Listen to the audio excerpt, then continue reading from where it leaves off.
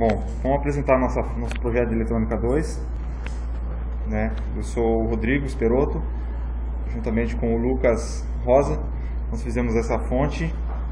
Né? O Lucas vai explicar um pouco aí como é que ela funciona. Tá. Vamos tirar nossa fonte aqui. Ela vem com um cabo de força tripolar, o conteúdo datasheet. E aqui a gente tem o manual de operação, manual técnico e manual de instrução.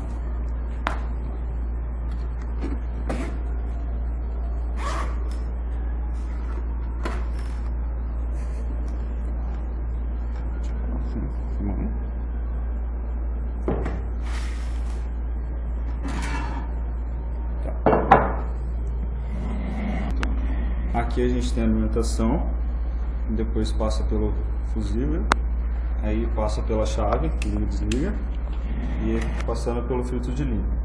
O filtro de linha daqui é alimentado a esses dois transformadores, que vai vir para a parte simétrica e para a parte ajustável. O filtro de linha também vai para as saídas auxiliares, né? Tem uma saída para ligar a fonte, o osciloscópio já com filtro de linha. Né? Aqui temos o circuito do medidor, do voltímetro, que mede tensão da fonte simétrica, 15 menos 15, da fonte ajustável, né, de 0 a 30 volts, e também pega um sinal da corrente, que é através da queda de tensão em cima de um resistor de 0,8 ohm. Né? Aqui na frente temos um display que vai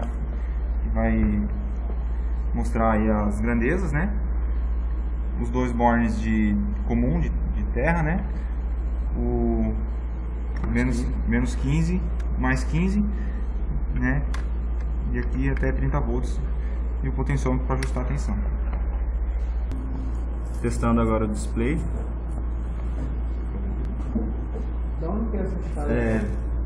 Então a saída A corresponde ao positivo da fonte simétrica, né? O B ao negativo, o C a saída ajustável, né? Que vai de 1,27 a 30, e a saída de corrente, né? Que está